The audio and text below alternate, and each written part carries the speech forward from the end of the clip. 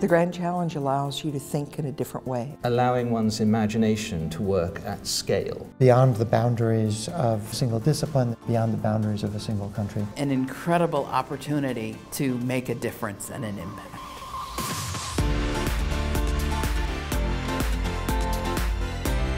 We take cancer specimens and we infuse them with a soluble polymer. We add water and we physically blow the cancer up until very fine features become visible. And now, a couple years in, hundreds and hundreds of research groups all over the world are starting to use this technology to make maps of what were previously invisible features. We can now reconstitute human tissues in these little plastic microfluidic devices called organ on a chip. We can ask, can you recapitulate a proper organ, and can you mimic the processes that occur as the organ becomes cancer. I'm always an admirer of Mike's.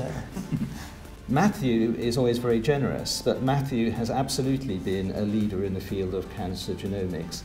Our ability to attract fantastic people from other countries in the world who want to come and work on a Grand Challenge program has been extraordinary. We have a team of 13 members from all over the world, and we are all so much excited. It's really amazing working in a multidisciplinary team because it brings together clinicians, biologists, leading experts in the pharmaceutical industry who are developing the next generation therapies, and also people developing super cool imaging technologies. I'm still quite junior in my career, and it's just fantastic to be working with really eminent scientists on a really important topic in cancer research. Thanks to the Grand Challenge mechanism, we now have not only the funds but also the collaborators who will allow us to do something that's more than just a descriptive study.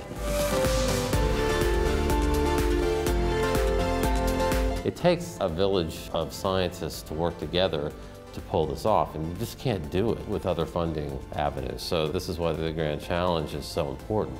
The Grand Challenge allows us to really change clinical practice for the benefit of patients confronted with cancer.